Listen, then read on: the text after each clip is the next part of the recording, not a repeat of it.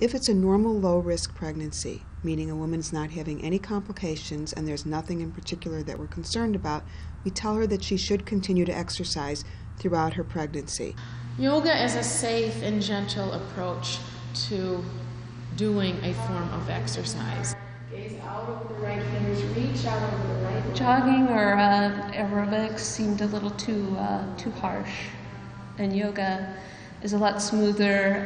You work out your muscles without jogging yourself too much. I used to be quite an avid jogger, and I found that early on in my pregnancy I just wasn't able to keep up the jogging routine that I had. A lot of people do keep track of their heart rate, and we tell them that when pregnant they should go only to 60% of the maximum heart rate that they used to go to before they were pregnant. If someone can talk while they're exercising and they're not out of breath, that means that they're getting oxygen and therefore their baby's getting oxygen.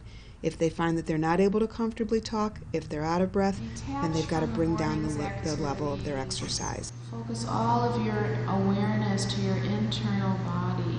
In every class we practice a beginning meditation and breathing exercises. We take care with the joints. Pregnant women often are over-flexible and can be more susceptible to injury. After 20 weeks of pregnancy, there should be no exercise lying flat on the back.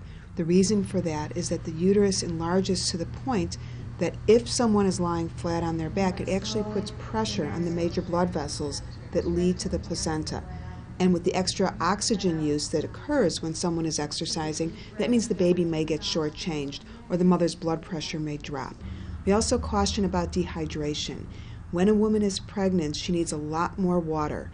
And when someone exercises, particularly when they're pregnant, they're sweating a lot more. And when a woman gets dehydrated in pregnancy, it does make her much more prone to passing out and to not feeling well. So we tell all pregnant women that if they're going to exercise, particularly if it's hot out, they need to drink and drink and drink. I do a combination of yoga and jogging. So in addition to stretching and toning, I also get a great deal of relaxation and mental peace and calmness out of it.